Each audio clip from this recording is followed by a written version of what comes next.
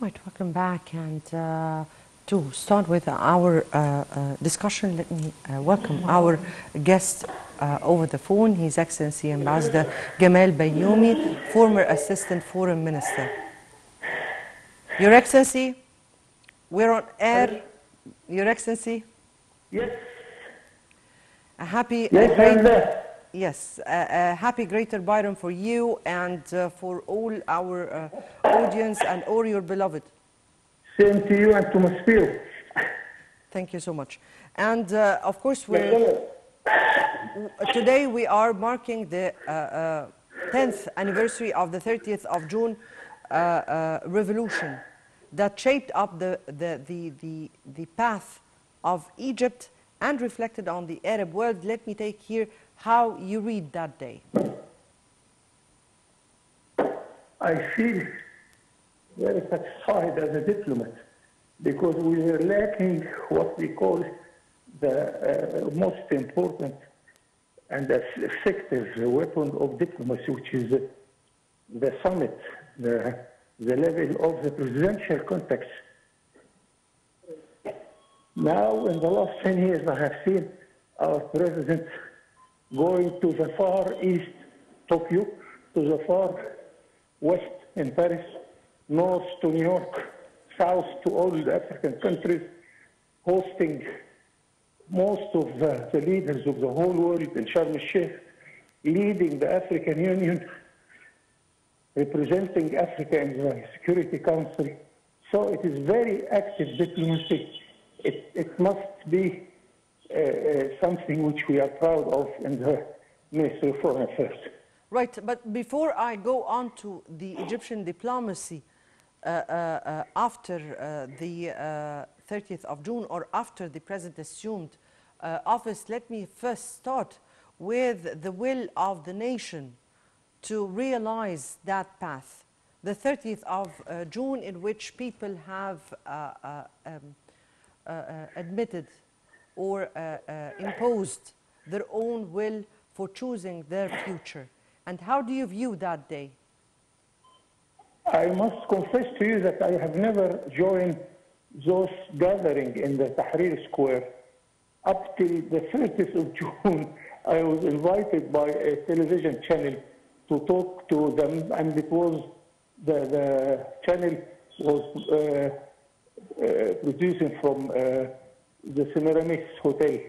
So from the balcony, for the first time in my life, I have seen such a huge gathering of 1 million inhabitants in Tahrir Square at night, and it was very nice because all of them were using small lamps to show that they are there. So it was something I have never seen in my life. So it was the will, quite clear, it is the will of our people to change, because really we were going to nowhere. As a diplomat, as Egyptian, as a man from Damietta, where the business community is very free, we never have seen something like that, where everything was going through a certain unknown agenda. That was really something I didn't like at all. So thanks to our people, the solidarity of our people, and the good thing that they were, as if they were one vote against what was going on, and they gave our army the possibility to move, and then our army did it. And I am so happy about that. Really, I don't know, I cannot imagine even in any scenario where we were going if 30th of June was not there. If we speak about the 30th of June and this immortal day in the history of Egypt and how it changed the path of Egypt, we have also to speak about how this proved the strong or the strength of relations between the Egyptians and their strong institutions. Yes, as you well know, Egypt is a big country. It is well known everywhere. I always say that no big country can come to our area without passing through Egypt. But also we are lucky that we have a very active presidency, that we are now in Cairo, one of the most heavily recipient of embassies and missions, whether on the bilateral level or the regional or the international. And many countries have their representatives in Cairo to cover 3, 4, 5 another countries from Cairo. Yes. This is something I have to be proud of. Yes, definitely. The foreign diplomacy in Cairo, really, it is something. But Your Excellency, something which not many people know, that it gains money because they spend millions and millions through the whole of the year. Your Excellency, I was here speaking about the strength of relations between Egyptians and the strong institutions in the country, and how the 30th of June revolution reflected this strength of relations.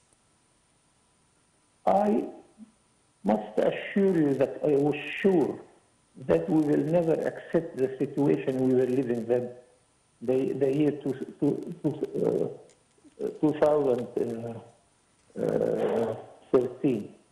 That was not acceptable at all. And whenever I talked to some responsible people, they were sure that the Egyptian people wouldn't accept this.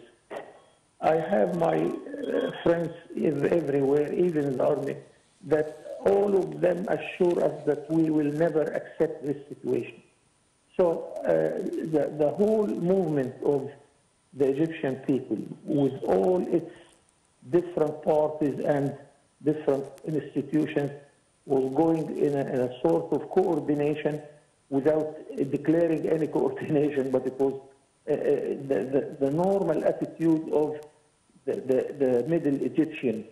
That was something was realized, and that was the main issue which saved us from that situation.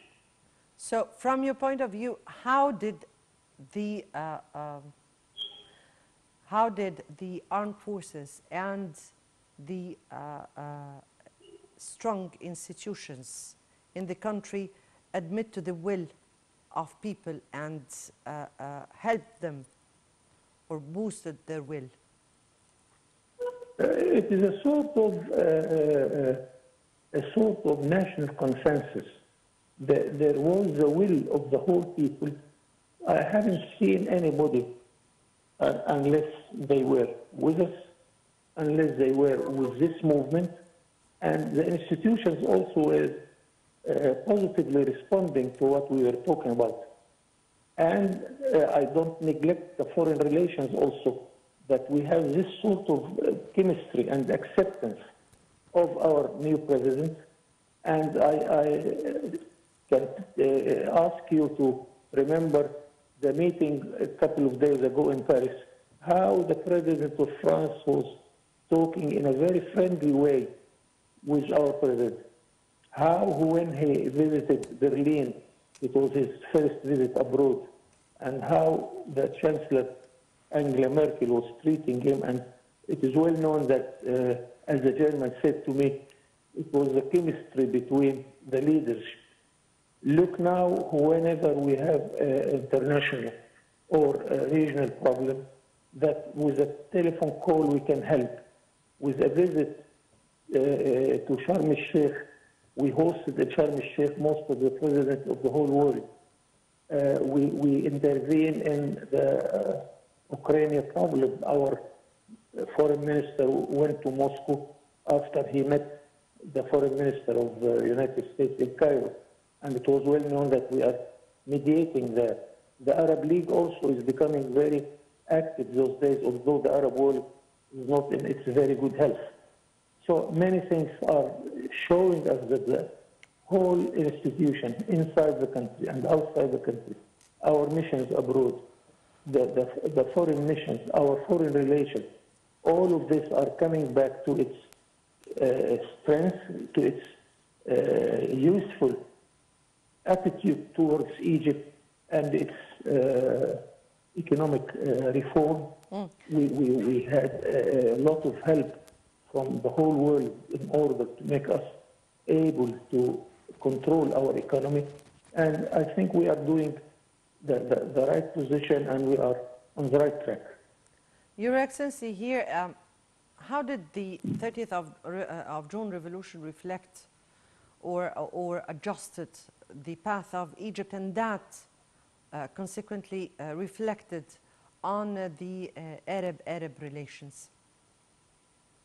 I must confess that the Arab situation is not in the best situation we want to see. No, you I'm have speaking... problems in Syria and Lebanon, Libya, Somalia, Yemen, Sudan.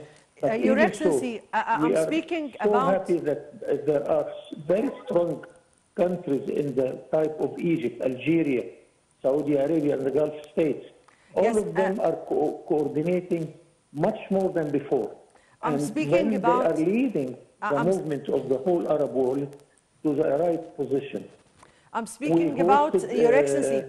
the American president, and before he came to see us in Jeddah with the 6 Gulf states, plus Egypt, Iraq, and Jordan, we refused his initiative to ask us to establish an Arab NATO against Iran, and we said Iran is not the enemy. Now another step was taken to make the relation with Iran much better. With Turkey, it is coming to much better situation. So, Your Excellency, excuse me, Your Excellency, I was speaking about the 30th of June revolution and how it has adjusted the path or the Egyptian path, and how this reflected on the Arab-Arab relations. Yes, I must say really that we have to confess that the Egyptian diplomacy is very ancient, is very strong, and what all it needs is the right leadership that we were lacking in the last 20 years before the revolution of 2011. So yes. We have the leadership, and it is using all the Egyptian relation with every single country in the world to make our Arab relations also at its best. Although I am repeating here that the Arab countries are not in the best situation we would like to see. But yes. There is a core of leaders of the Arab countries and presidents who are really doing a very good job, whether between the Arab countries themselves bilaterally and regionally, and also on the international level. Yes. Arabs are moving much better than before. Yes. Your Excellency, Ambassador Gamal Baioumy, former Assistant Foreign Minister, we thank you so much for being with us over the phone. And on the 30th of June anniversary, President Sisi addressed the nation, saying that the 30th of June 2013 is one of the most prominent immortal days. It is the day when the great people of Egypt rose up, rebelling against those who wanted to take their homeland, rejecting injustice, sectarianism, and tyranny, saying the identity of the homeland is the authentically Egyptian. We will not allow it to be kidnapped or exchanged, and that exactly what happened on the 30th of June revolution. Now we'll leave you with the full speech of the President, and next Saturday will be another important Arab file. Until next Saturday, it's goodbye. اسمحوا لي في البداية أن أتقدم إليكم بخالص التهنئة بمناسبة الذكرى العاشرة لثورة 30 من يونيو المجيدة التي تتزامن هذا العام بعيد الأضحى المبارك أعاد الله على مصر والأمتين العربية والإسلامية may return to the Arab and Islamic nations of good and bless the great people of Egypt. There are some days, brightful days in the history that enlighten the path before the pathless and give them the good path. And on top of this glorified day is the day of the 13th of June in the 2013, when the Egyptian people, the great people of Egypt, revolted against those who would kidnap the nation and rejection the darkness and the corruption, and announcing loud throughout the republic that the identity of the nations is Egyptian, a solid Egyptian, that do not accept the kidnapping or misleading. Hence, the people of Egypt announced that Egypt, for all the Egyptians, invested in its decisions and resolutions and given the highest interest. And the 13th edition was the statement of regaining the position of Egypt under the unity of the whole Egyptians without any discrimination or divisions. The great people of Egypt, the resistance that you've shown during the past 10 years, since the revolution of the 30th of June, they will last before the scholars and researchers, and many questions arose about the secrecy of the Egyptian people, between the Egyptian people and it's their national institutions and the armed forces, and that move Egypt during the few years from a state that faced a dangerous division and the ghost of division into an destabilized country that paid by the heroes from the armed forces and its police, though they are confronted to the wave of terrorism. The men paid their souls for the sickness of the nation to purify.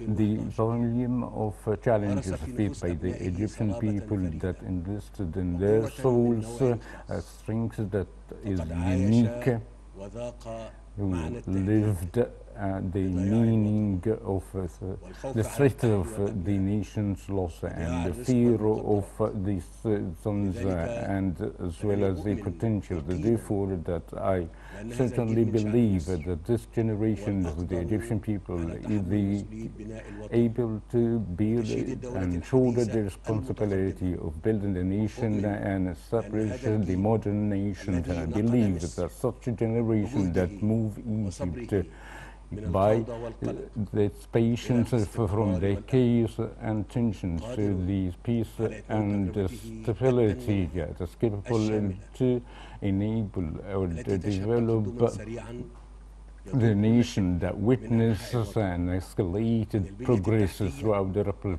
Republic, from the infrastructure, trade and transportation that face a real revolution that paved the way for Egypt to be in the line of the developed countries, to the electric power, gas and the green energy.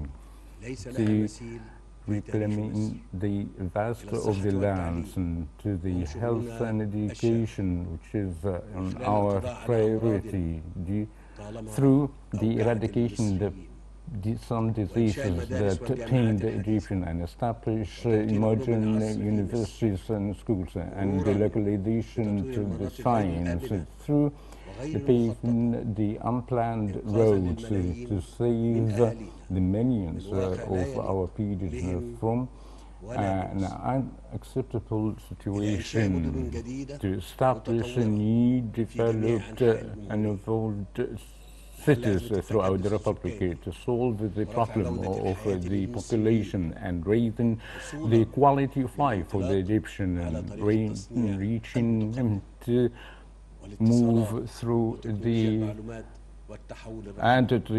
revolution of the digital transformation. The great people of Egypt in the 10th anniversary of the great 13th of June revolutions, I vow once again that the loyalty and work for Egypt alone, and vow that the interest of the nation as a national identity will be the signs of the road that pave the path and the way. I say to you that the volume of the vast challenges produced by the people and the national institution, God willing, the victory will prevail. To move strongly and trustfully on the path of development and construction, on the path of improving the lives of the people and the provision of the proper circumstances to generate the work and innovation by its own segmentation from private sectors, civil societies, young men and women, to unite all the components of the nations in a complete system to lead our beloved nation through achieving the dream that the old Egyptian prolonged to, the dream of progress and the renaissance of the nation, the dream of the new republic, developed and modernized in all arenas. And happy many returns for the Egyptian people in peace and security. And lastly, as always, long live Egypt, long live Egypt, long live Egypt, and peace be upon you all.